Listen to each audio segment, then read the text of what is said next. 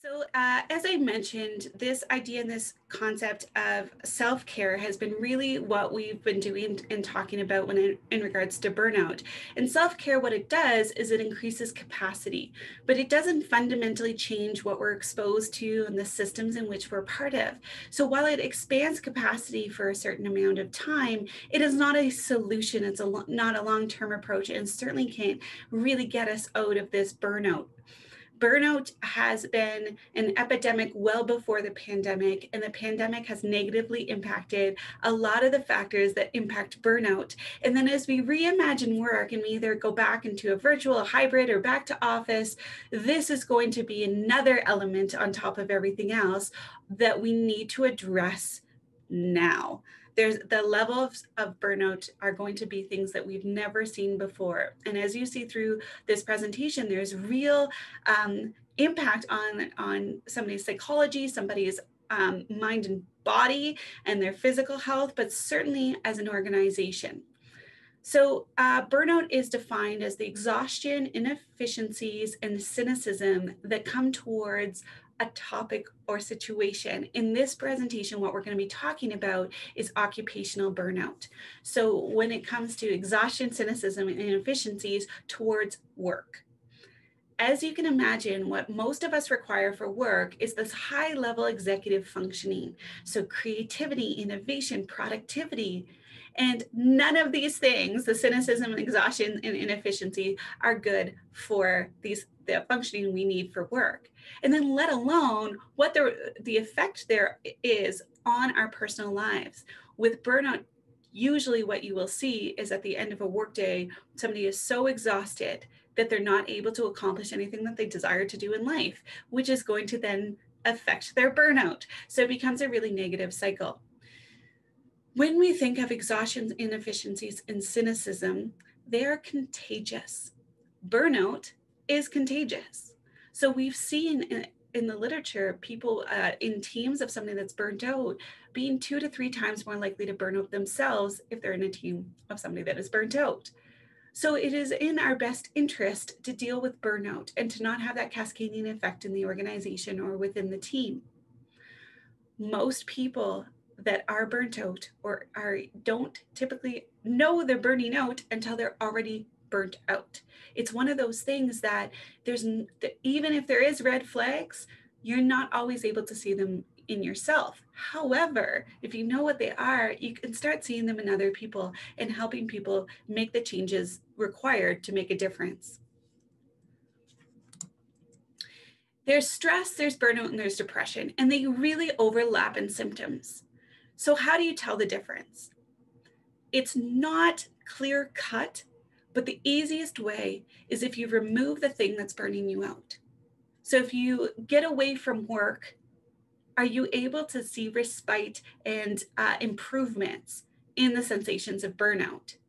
If that's the case, it's more than likely burnout. Because there's such a cascading, overwhelming overlap of symptoms, if you are experiencing burnout and you went to a medical physician, they would often prescribe you antidepressants or diagnose you with depression. But we know that antidepressants do not work for burnout, so it becomes a really difficult phenomenon. We're still at that cusp of understanding what burnout is and what we can do about it. So it's something that I hope we'll see a really great evolution in the next several years. There is an immediate and direct effect of burnout on your body, on your physical health. As you can see and read through these items, none of it is good and really serves you in any way. And of course, this is any kind of mental illness, you will see a physical impact of that. There is also an impact on your brain. What I find particularly interesting is that cynicism that happens ends up being a negative feedback loop that you are not able to draw on as easily, as readily, those positive emotions. So it chemically, physically changes your brain to be cynical. And so it becomes particularly difficult to draw yourself out of. So if you have been burnt out or you know somebody that's been burnt out, it's an incredibly difficult thing to rectify or to improve with self-care because the neurons are created that you are having this level of cynicism. We often talk about workload as if it's the major contributor to burnout, but it's actually just one of the 6 contributing factors to burnout. So workload, if it's an impossible workload, of course it will impact burnout. But then there's control or autonomy over work. Do you have control over what work you do, or when or how you do your work? That is going to help relieve some of the symptoms of burnout. Reward systems that are in place. If you're a leader, if you're even a team member, are you rewarding and making sure you reach out with some sort of social support when somebody does really great work? Reward systems can also be compensation. Are you compensating appropriately for the work that you do? Community is cornerstone to mental well-being and physical well-being. We know this, and of course, this is what we've had to be more conscious of in the last little while. What is your community and your system of support at work, specifically within the work context? And then what is it outside of work? And how can you invest in that? And how can you ensure it's there? And how can you ensure it's there for other people? A level of fairness. If we feel like something is unjust or unfair, we're going to see the impact of that. Now, some things we can do, work with others to increase the fairness of, and some things we can't. I'll give you an example. At the beginning of the pandemic, when a lot of parents were all of a sudden overnight had children home that they were required to homeschool or caregive, a lot of the work and teams got shifted to the non-parents. That's not fair. However, it's what most teams needed to do to get through this period of time.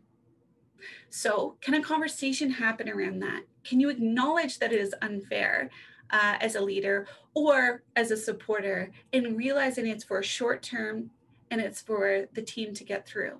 Even that acknowledgement and that conversation can go so far in helping relieve some of the contributing factor.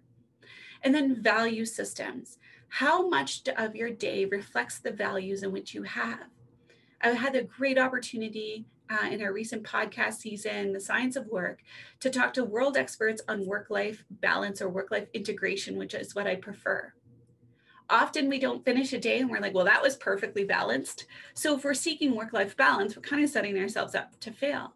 But if we think of work-life integration and time value, and how we're using those 2 factors. So if we're somebody that really values team-based work, and a lot of our work is independent, we will see the negative effects of that. So are there conversations you can have within the work context of that? Or if you're somebody that really values family time, friend time, and that's not what you're getting with the current work structure, can you talk to your leader or to your team about changing some of that work structure? We know that the 9 to 5 in a cubicle at a desk is not how humans function at our best.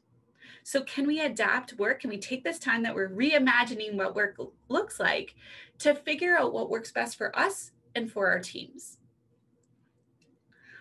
Burnout is a 2-way conversation.